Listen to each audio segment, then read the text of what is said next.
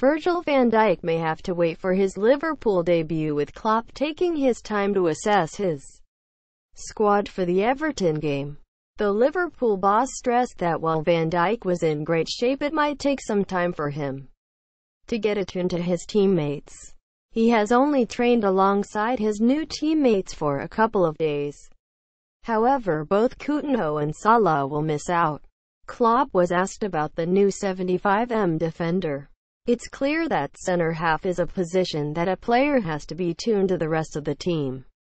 But I can understand that everyone is desperate to see him on the pitch. For us, there is no rush. It's much more important how many good games he plays for us rather than how many. It's not decided. We have to wait a little bit for last updates and then we make the lineup. The lineup will be one which shows all the respect we have for the FA Cup.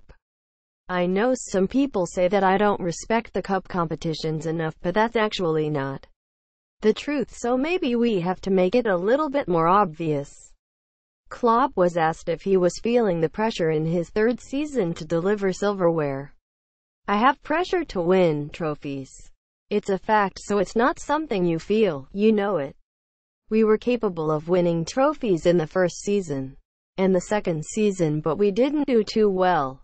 We don't waste opportunities. We want to be as successful as possible in all opportunities. We want to go on. We know about the importance of this competition. We know it will be a tough game and we'll try everything to go in the next round. Klopp indicated that Karius will start for the game with Danny Ward on the bench.